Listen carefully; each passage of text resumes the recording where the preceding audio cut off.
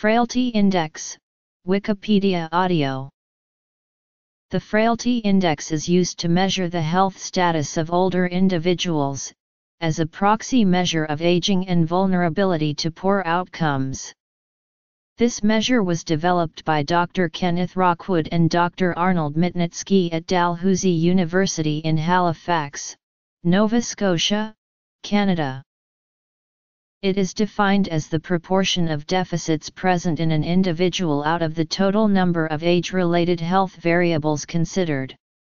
An Frailty Index can be created in most secondary data sources related to health by utilizing health deficits that are routinely collected in health assessments. These deficits include diseases, signs, symptoms, laboratory abnormalities, cognitive impairments, and disabilities in activities of daily living. Frailty Index equals divided by. For example, a person with 20 of 40 deficits collected has an Phi score of 20/40 equals 0.5, whilst for someone with 10 deficits, the Phi score is 10/40 equals 0.25.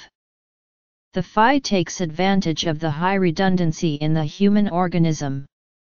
This is why it is replicable across different databases even when different items and different numbers of items are used.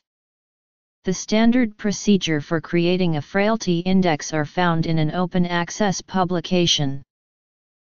There are several Frailty indices, including a clinical deficits Frailty Index and a biomarker-based Frailty Index.